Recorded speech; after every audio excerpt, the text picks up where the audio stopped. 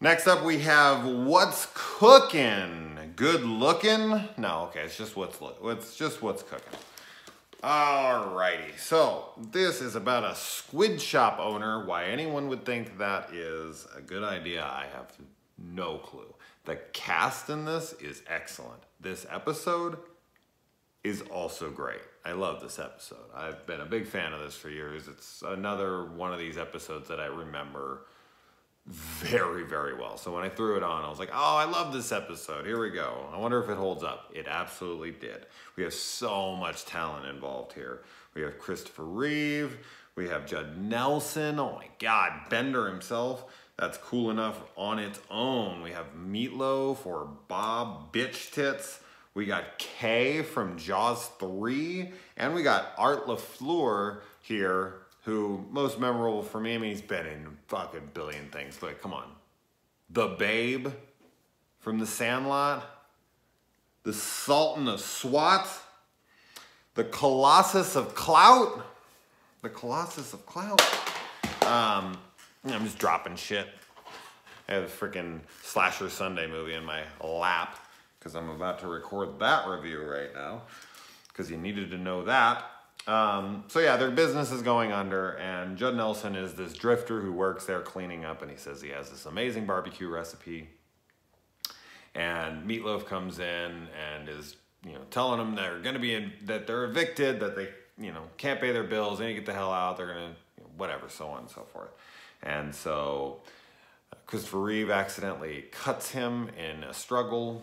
Meatloaf runs off, and the next day when he comes in, they think that the business is going under. The cop comes in, he wants some food, and they look in the fridge and there's all these prime cut steaks there, and they grill them up. I'm sure, this is a spoiler review, so obviously, but I'm sure anyone could guess what this is going to be. There's no real twists so much, except at the very, very end, which I love that twist. And it's really fucking gruesome, honestly. Even though it's not really shown, I guess the implication of what happened is just gnarly.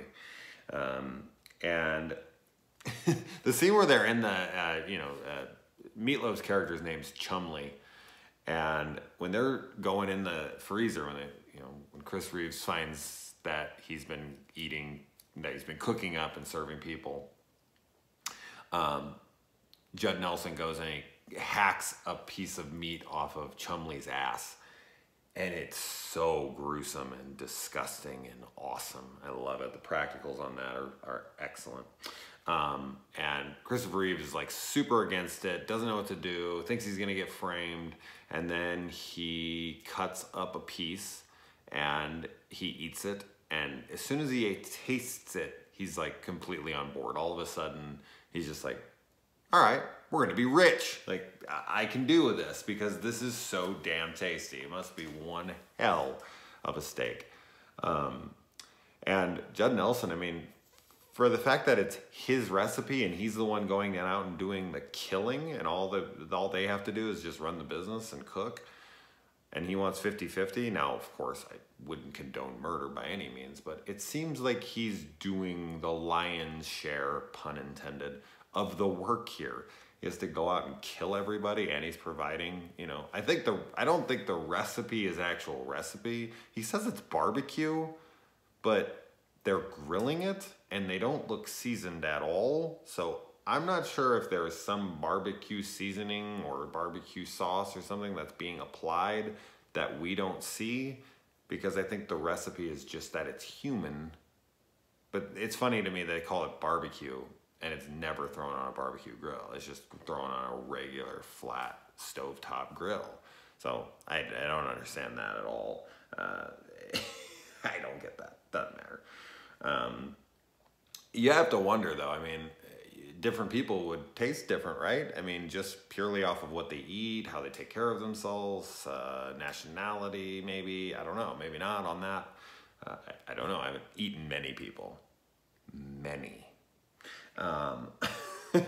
But yeah, I have to wonder that. And then he gets set up at the end and gets the whole thing turned on him because Christopher Reeves realizes that she gets the call ahead of time. Or he gets the call ahead of time, yeah, because he don't keep bullets in the gun. And then the cop is in on it. He's got a hunger now for this meat. He can't stop eating it, and he wants to retire. And what else can he do but help them out by keeping that place going? It's great, man. And then they cook Judd Nelson alive, just press his face down right on the grill, and he screams out. I'm not sure how good like a face steak would be with all that fucking like hair follicles going there. I don't think that'd be the prime cut there, but it's just something that's always stuck out to me. Like it's a scene I always remember watching it as a kid and just being like, oh my God, being cooked alive. There's so many horrible deaths that you could have. Eaten alive, boiled alive, burned alive, cooked alive. Anything like that. So fucking awful. But great episode, man. Anyone else love this episode? I mean, this has got to be a fan favorite, right? This is such a good episode. All right.